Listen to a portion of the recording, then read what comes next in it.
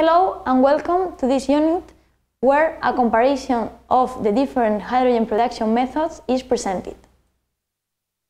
When comparing the different hydrogen production methods, we must take into account the interdependence between efficiency, the cost of investment, and the value of the byproducts obtained.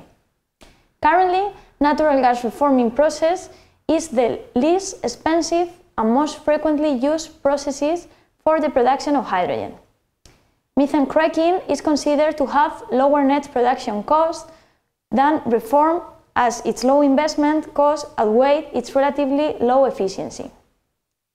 Because coal is very abundant and is expected to maintain its price in the future, research and development efforts are focused on coal-based processes where advanced methane cracking and coal cracking processes have great economic potential.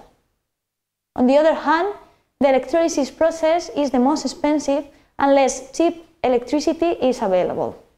Nevertheless, electrolytic hydrogen has a small but stable market. It is preferred if demand is very fluctuating, small quantities are required, or when high purity hydrogen is required. In the near term, and that is until 2030, hydrogen production from fossil fuels will remain the most cost-competitive option in most cases. Except in the case of hydrogen produced from coal, fuel costs are the biggest single component of hydrogen production costs. Low-carbon hydrogen produced with carbon capture, utilization and storage, or from renewable electricity is, in most cases, currently more costly than hydrogen generated from fossil fuel. The cost of hydrogen produced from natural gas is generally between $1.5 and $3 per kilogram of hydrogen, while for hydrogen generated from renewable electricity, mainly solar photovoltaic or onshore wind, it is generally around $2.5 and $6 per kilogram of hydrogen. The future competitiveness of low-carbon hydrogen mainly depends on gas and electricity prices.